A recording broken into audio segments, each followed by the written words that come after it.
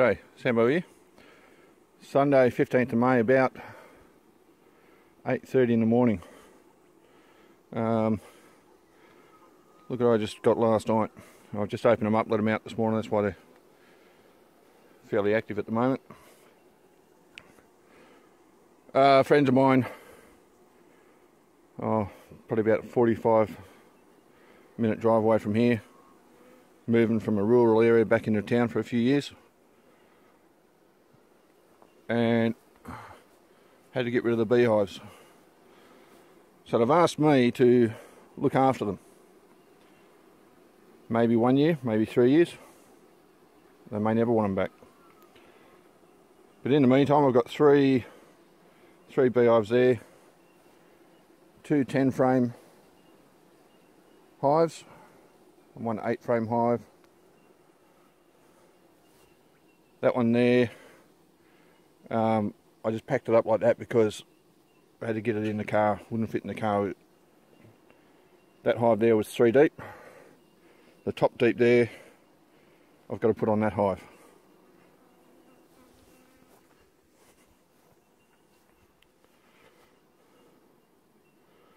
So I think I'll go get my veil and my jacket and get that done. Don't really want to be doing it this time of morning. But again, I don't want these bees locked up in there for very long. Yeah, they've got screen vents and all of that, but they don't like being in there. So I'll go get that done. Right, there we go. I've got the 3rd deep on.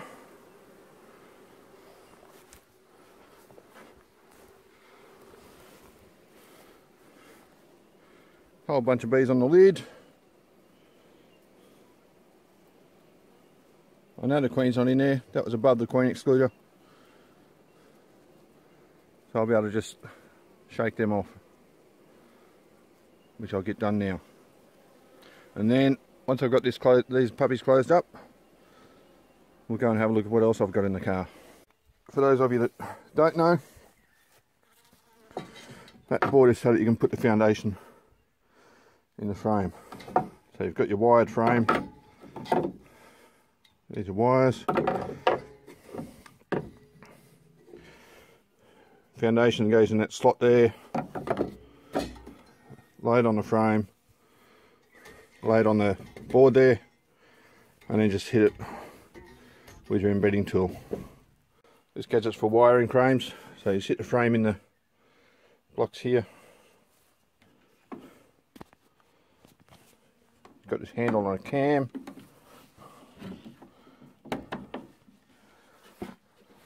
That will bend in that sidebar.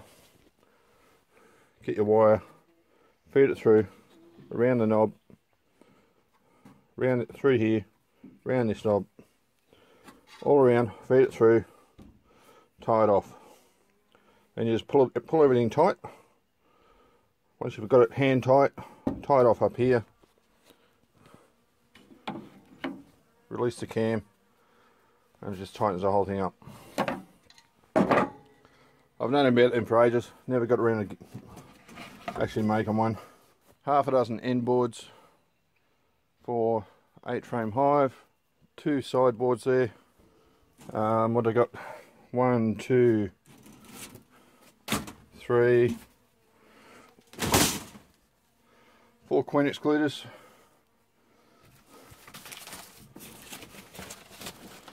Bit of foundation.